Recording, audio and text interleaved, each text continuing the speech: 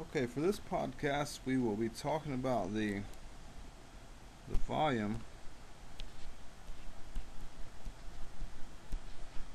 of a rectangular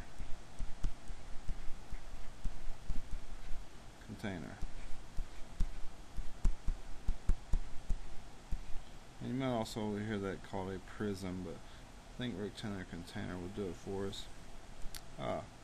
And volume, and when we have something that's shaped in a uniform fashion as a rectangular container here, just imagine this is a box.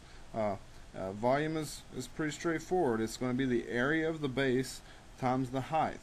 So that is, the volume is going to equal the area, let me say area of the base times the height.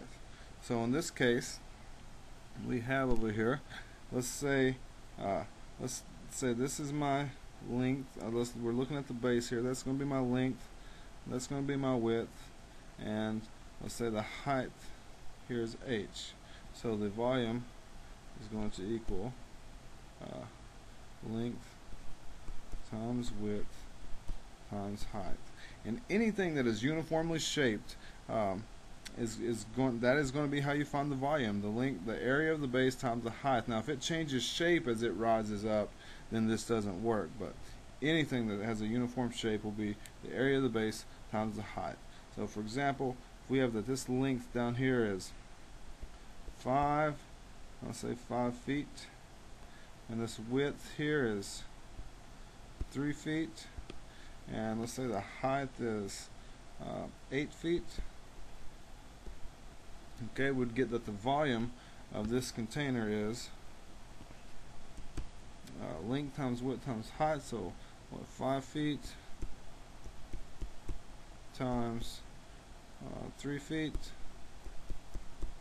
times 8 feet. And note here that volume is always going to be cubic feet, cubic inch, or something cubic, because here we have feet times feet times feet. That gives me a cubic feet. So my total volume equals, where's my calculator? There it is.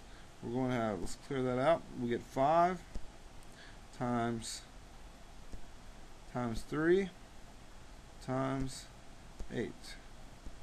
I get 120 cubic feet. 120 cubic feet. And let's talk for just 1 second about what that really means, 120 cubic feet. So if I could, let me go in blue here, draw a couple. So let's say this is a foot, that's a foot, that's a foot, that is a foot. This is the same thing here.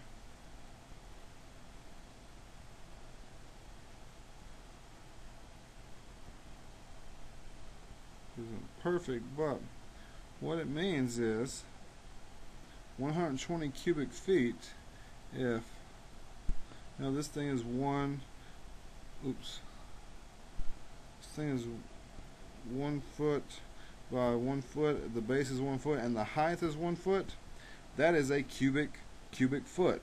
So saying that this box has a volume of 120 cubic feet means that 120 of these little 1 by 1 by 1 cubes could fit into that box. That 120 of these can contain the same amount of, let's say, water that this box right here will contain.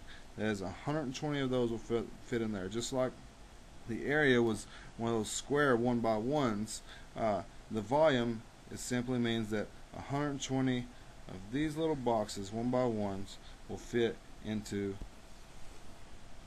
120 of those will fit in there. So green, you couldn't see my arrow once I get over in the white.